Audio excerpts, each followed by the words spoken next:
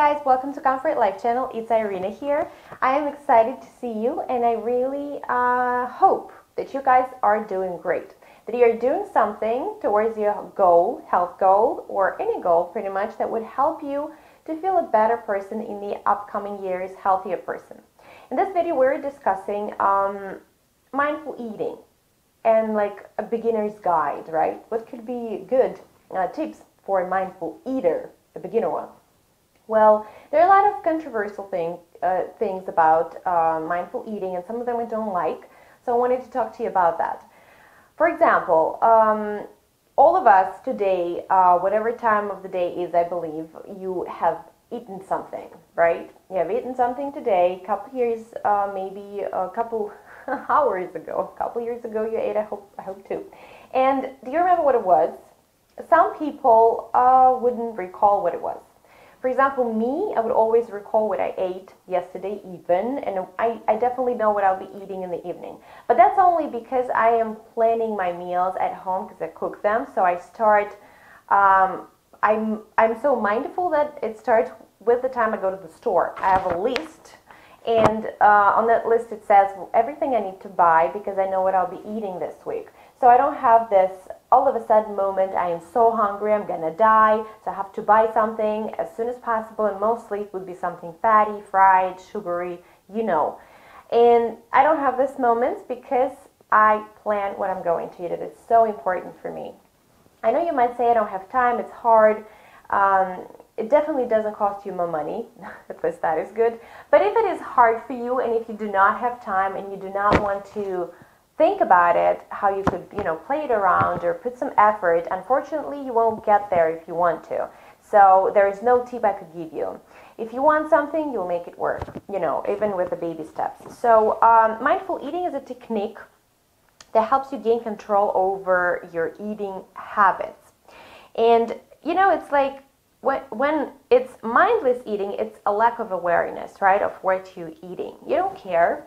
Or maybe it's a habit of yours to buy something in a close-by restaurant that you just order it, eat it, and forget about that. But, you need to think about that this is not very good in way of contributing towards your health. And there are a lot of cases of obesity and other health issues that come from mindless eating because it is not good for food absorption, it is not good for healthy food choices. That is all that really starts from your plate. Now, it has been shown to promote definitely weight loss, reduce binge eating, and help you feel better. The mindful eating, I mean.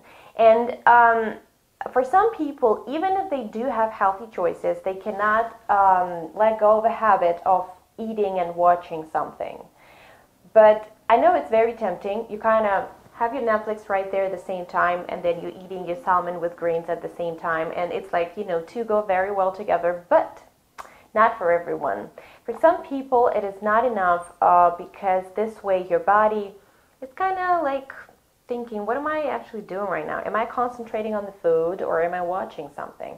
Because believe it or not, and I know it, every time I'm going to watch a movie, and especially if it is so interesting and you have some free time to finish watching it, you will continue eating, right? So say you put yourself a meal, you're done.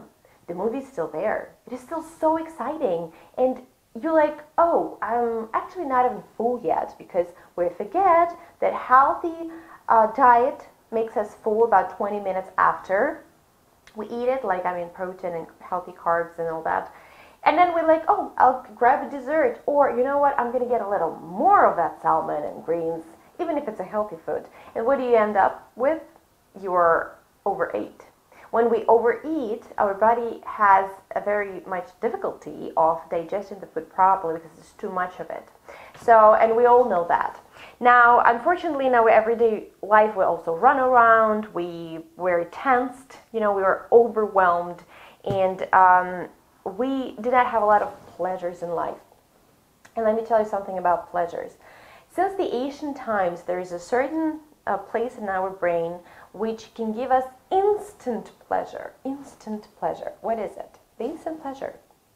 It's a dessert, for example, or it's a bag of chips, or all this triggers this place in the brain which gives us this emotion. It is so easy. It is so fast. And you don't even have to think about something else. Say you are all stressed, overwhelmed, you come home. It doesn't matter where you come from, but you're stressed and you're like, oh, I have that ice cream in the fridge that's going to make me feel better. And normally you eat a first spoon, it's so good, you eat the second.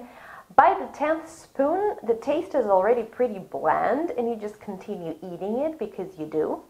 And then it becomes a habit, and then it is just emotional hunger. Because how to distinguish the two? I'll have a video about that, and I'll talk a little more about that because it's a serious problem right now for our everyday life. This way, I would just say one thing. If you have kids and they have a plate and you say you have to finish it, please don't do that, because even as adults, it's like, you know, it's like this mantra in their heads that they always need to finish their plates. But unfortunately, it's not the case. Kids know when they're full and they want to stop, even if it's a very, very little bit. Kids are very different. So in this case, when the food comes in the picture as the pleasure, it is the easiest pleasure to get. And there is such a variety. And you could get it almost at 2 a.m. in the morning, at 3 a.m. in the morning. Anytime it's just going to be driven to you. Can you imagine that? Delivered, right? So what are you doing? You are enjoying, you're not nourishing yourself, of course, but you're thinking you're doing yourself good because you kind of feel a little better afterwards. Same thing for some people with alcohol, but mostly it's the sugary foods. Nothing in enjoying your meal, you do not, don't get me wrong, you enjoy your meal, and after a meal, a proper dessert would be great. So if we are in France, that would be looking with some suspicion that you're not having a dessert. But how often you would think that I'm stressed, I'm going to have a salad? Never. You never think so. Oh, really? And even if you had a salad, you would think, okay, I've had a salad, now I can go get that ice cream from the fridge. Now, unfortunately, the unhealthy carbs, sugary sweets, and alcohol would really be there in the picture. So the pattern is very hard to break because you need to substitute this pleasure for something else. And you don't want to think when you're home and tired in the very evening, what else could give you pleasure? I have a solution for you. Actually, I think we could make another video with other things that could substitute. And you need to start with them instead of going for the food that would only give you pleasure for a second. So if you recognize yourself here in this scenario, played by me, thank you very much, you need to sit down right now and you need to write everything on a piece of paper to begin with that will make you feel good. You know, and I'm pretty sure there will be something else except for the ice cream on the list. So I just want you to hear it. I want you to hear it. So mindfulness means that you're focused on the present moment. You're focused on your meal.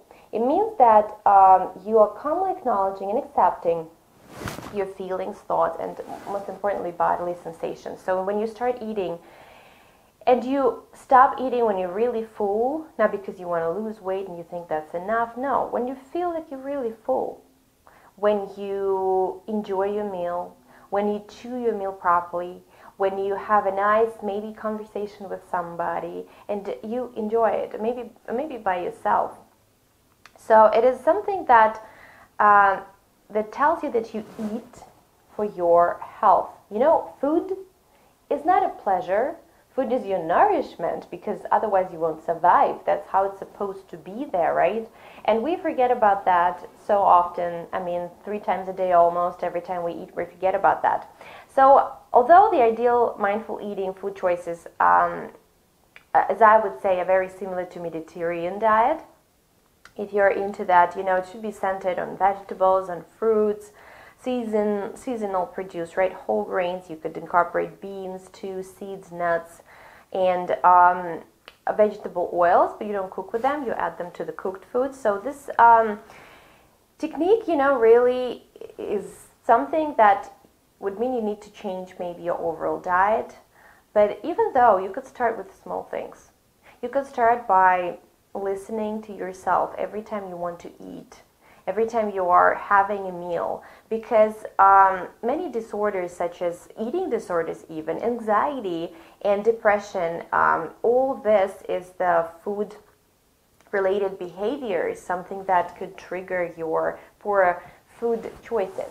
Now, I would also say that the change cannot come overnight, and you probably will need some support. And if you feel that you have depression, anxiety, it's really hard for you to control your feelings, or even you feel like your eating habits are so out of control, you need to seek help. There's nothing wrong with that. That is actually very wise. It would be very wise and smart of you to do so, to seek help. Now, just remember that the change, it starts in your head. Maybe having a journal, diary, right? Something that where you can write down what you've eaten, what feelings it gave you, and why you were eating it. I think it is a good way to start, because this way it brings awareness. You start writing down your feelings, first of all. You're keeping track of foods that you ate, and in the end, say after a week, you could definitely see that maybe there will be even a pattern that at the certain time of the day, say maybe it's the lunch at work when you're so stressed you have this situation, or maybe it's mostly just before going to sleep, because all day long you've been dieting and watching yourself, and just before going to sleep you're hungry and your body finally gives up.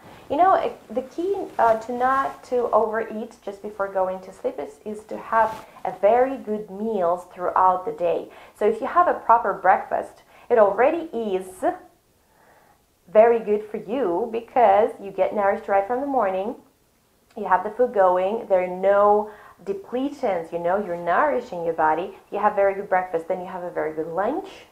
And by dinner time, you don't really crave all those things anymore. Definitely include carbs, like healthy carbs, in your breakfast and in your dinner, because if you don't, you will be craving carbs, and you will definitely eat sweets in the evening.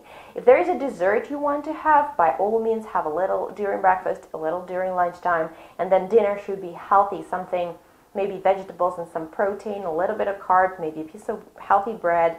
And this way you won't be hungry if you do that 2 hours before you go to sleep, right? Your body will be balanced, you know.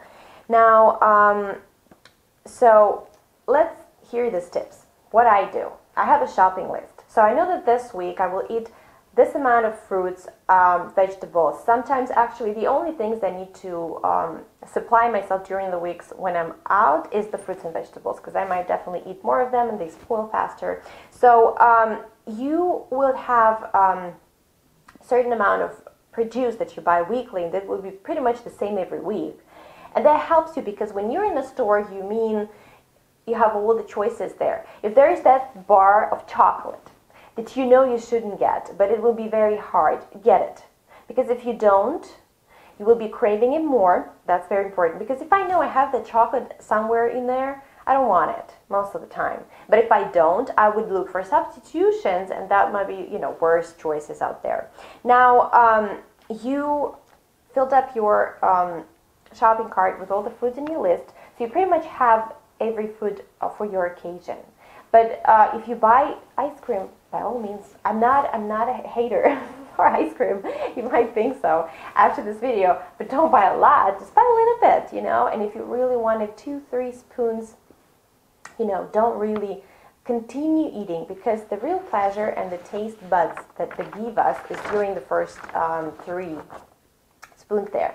Now, when you come to the table and you want to eat, please do come with appetite. Because sometimes we come because okay, everybody's eating, I'm going to eat, but I'm not hungry. So don't. Because this way your body doesn't want to eat.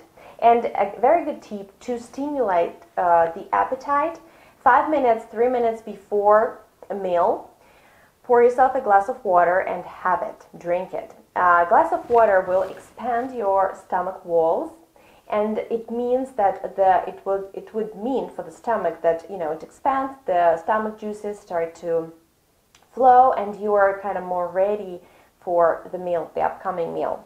So if you skip the meal, for example, it's like I'm not hungry. So if you skip the meal and you're not too hungry, there's nothing wrong with eating just a little bit or skipping on the main dish. Nothing wrong with that. Now, the portion. it is the hardest probably part, because once you figured out your portion, the amount of food you need to eat at every meal, it's easier. What I just say is that for according to the stomach sizes, for a woman, I'll say it in grams and then you can convert it to ounces. 400 grams, 3 to 400 grams is one meal for a woman, and 400 to 500 grams is a meal for a man. One meal. I'm not saying, so it means that even after eating it, you won't feel full, but that's normal. It's easier for your body to digest it. And then you could have a snack. Like, see, my ideal day would be have a good breakfast, and then 2 hours after, you could have a snack with fruits, and then 2 hours after, 1 hour after, you could have dinner. And then you could have another snack in the form of maybe a sandwich or some light meal. But fruits are better to be in the first part of the day. Now, berries could be after every meal as a dessert, healthy option. And then 2-3 hours before going to sleep, you have your dinner. And you never forget about that glass of water before every meal, and obviously water throughout the day. Now, I would also say something about appreciating your food, which is so hard to do. We don't really appreciate so many things in our life because they just come so easy: clothes, food, some other necessities. And appreciating your food, I'm not asking you to say a prayer or something, but just appreciating everything you have in front of you, especially if you cooked it, you know. There's a job behind it. You bought it, you thought about it, you cooked it, or even if someone cooked it, thank very much the cook. Now, it really brings the awareness, and try to think how all this goodness is going to do so good to your body. Also, we need to bring all the senses to the meal. You know, they say sometimes if you are dieting, it's about the stomach juices. Your stomach starts producing the juices if you're a little hungry, even when you see the food, especially when you smell it. Your digestion starts actually with what you see and what you smell. Now, when you're cooking, serving, eating food, you need to really just pay attention to the color, to the texture, definitely to the flavor, of course. And as you chew food, try to identify all the ingredients, especially the seasoning that are there. It's actually so good, like the practice. It doesn't mean you really gulp it up so fast. Now, taking small bites, it's like, imagine you are in a high-end society somewhere in London, and you know, you could get a fork, you can get a knife, and you could really do it slowly. You might think I don't have time for that, but again, I've told you everything about time. If you don't have time, just skip this video. And I'm not saying you have to be very slow, but you know, in the very beginning, just to experience that, maybe you could do a whole thing there. Like, set your table beautifully, get a napkin, put it on your knees, make sure your back is straight, and just have that experience. I mean, this is really good. I would even recommend you to film yourself. Now, about chewing thoroughly is very important. When we chew, we have all the saliva. Saliva already is breaking the carbs in our mouth. They are actually broken not in the stomach, but in the mouth. And well, eating slowly is something I shouldn't even mention. So I think if you follow, like, you know, a bunch of really good advice I've just given you, you have a good choice and chance to be a more mindful eater. Some of the things I understand are not very possible, but maybe if out of all the meals during the day you could pick one where you will be that involved, it's already a very, very good beginning. Now, to learn to cope with anxiety about food and guilt about food, this is a very different topic. I would just say you never need to distinguish food as good and bad, healthy and unhealthy. This is all food, and you just decide for yourself what's good, what is desirable, what is the best at a certain amount of time. Because doing that, it will help you not to feel that guilty. And if there is, by all means, you had rice in the cheeseburger, enjoy it. Every time you have it, by all means enjoy it, especially if it's not a regular meal on your table. So some people have a real difficulty. It becomes a habit. They really are feeling guilty about food. I would again consider seeking help. Also, just remember, after we eat something sweet or something fried or something like that, we feel full right away, we feel kind of there, we've had that pleasure. But then after a very short amount of time, the high glycemic index of the food, it all makes you be hungry and faster. But a proper meal with a good amount of protein and carbs, with real food protein, it will take about 20 minutes to make you feel full. This is the reason, some people say, I want something sweet right after the meal, because even if it's healthy, I eat it, I'm still hungry. So give yourself 20 minutes and give yourself about a week, and I'm sure this habit will go away. Like, for example, if it's really hard, you've eaten a meal and you're like, oh my God, I want my dessert, what should I do? How do I break the habit? Take a book, go for a walk, call a friend, start working, start again. This is a good time to watch something, but not eating. Now, you have to really trick your mind here, because you are the boss. You are the boss. You always repeat it, remember it, because you feel so much better and lighter after the meal. You're not foggy, you're not tired, you don't want to lay down after the meal. Your body will see all the benefits. This is when the body will say, oh, wait a minute, I like it. I want to do it more often. And then it might become a habit, and it should be. So, mindful is great other things too, say with our kids, because we're not always present when our kids saying something to us. Do you know what I'm talking about? Is that when he's saying, it's like, yeah, but you think about completely other thing. So by practicing that, we also give our kids a great advantage of the parents who are with them and pay attention. And if we don't have that time, you could say, okay, give me 15 minutes, and after 15 minutes, I'm all yours. Same with the meal. So, of course, if you have, again, I would just repeat myself, you have a real struggle with food, you need to seek professional help. This is very important. There's no shame in asking. There's no shame in asking for help. And if you feel better, just maybe you just need some guidance, and then you can ask someone for help. If you want to ask me for any help or any piece of advice, I would really appreciate your asking it, and I will do all my best I can do to help. If you have any questions, if you have anything to share with the audience, something that might help someone that helped you, this is an amazing idea.